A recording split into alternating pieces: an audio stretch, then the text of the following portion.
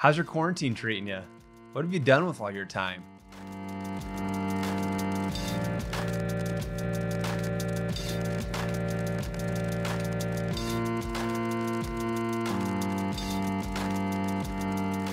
That intro wasn't a guilt trip, just the best intro I could think of to get you thinking about how you've spent the last few weeks.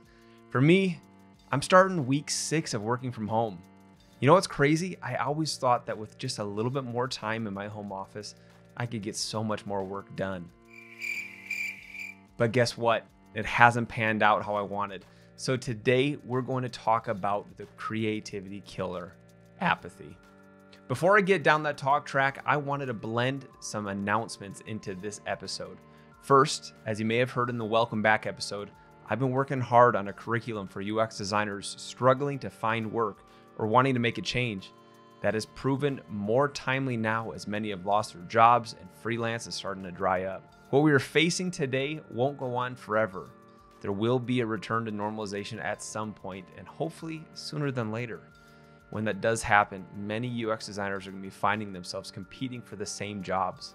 My hope is that this curriculum will help those get an edge and find that dream job. The good news, the curriculum is underway, and I'll talk more about that in a minute. But first, I wanted to thank those who've wandered over to the Design Today Patreon page and have made a donation. Most recently, I wanted to thank Mike Curtis for his support.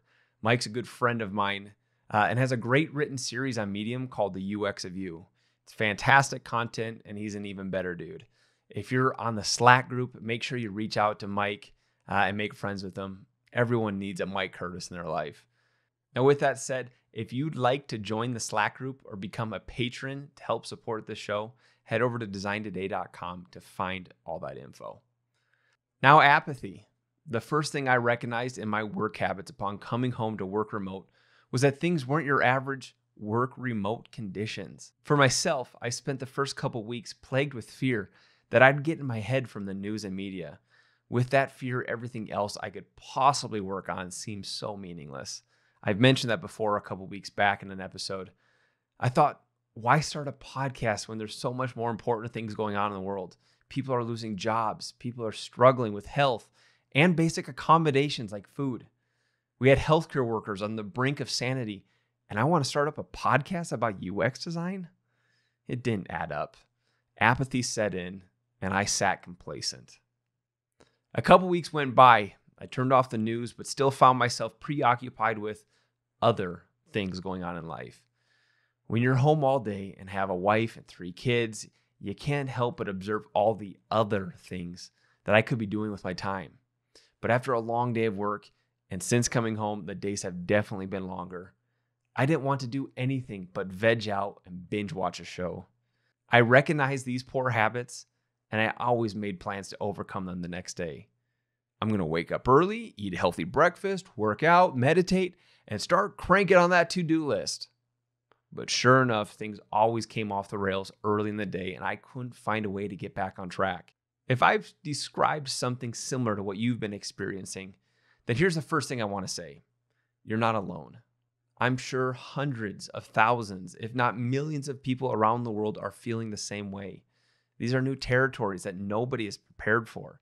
Second, those feelings can be categorized under the umbrella of apathy, the general lack of enthusiasm, interest, or concern. So what do you do about it? I went back to something I used to practice pretty consistently. It's called the Rule of 3. You can learn more about it in a past episode, and I'll throw that show in the description. Every day I started creating 3 daily goals that led to 3 weekly goals. Those 3 weekly goals supported my 3 big yearly goals. In taking those baby steps, I got traction. Now about that curriculum. In one of the courses I'm working on for a career prep, part of the course is going to be a design challenge. Knowing how crucial this step is in the course, I wanted to test run that portion with the guinea pig group. I posted something on LinkedIn and I've had over 3,500 eyes on it. I selected a dozen or so designers, invited them to a kickoff meeting to give them more details, and wouldn't you know it, all dozen designers said they were interested in joining that guinea pig project. That project is getting underway this week, and I'll be back later on to give an update of how things are going. But what really happened for me that night of the kickoff meeting was something I didn't expect. the apathy dissipated. After the meeting was over, I went and told my wife how jazzed up I was about the movement. I felt back in the groove. I felt the engine was moving with a full head of steam. I felt for the first time since quarantine excited about the side hustle again. And I looked forward to the next day to continue working on it. Now, what can you learn from this? How can you overcome apathy? Take the baby steps in the right direction. Discover and practice the rule of 3. Have those baby steps take you in the direction of something that does excite you, or even something that excited you in the past. Don't let your train come to a slow halt. It's so much harder to get moving when you're at a dead stop. Keep traction moving forward and slowly pick up speed. So instead of thinking, how can you accomplish all those big goals today? Break it down into a few smaller tasks. Then begin to tackle those smaller tasks one at a time. You'll be back to the grind before you know it. And you'll really be taking advantage of this awkward time we're all living in. Don't sit on your laurels. I've said it once and I'll say it again. Get after it. We're so in this together. Stay safe and stay healthy, everyone. We'll see you next week.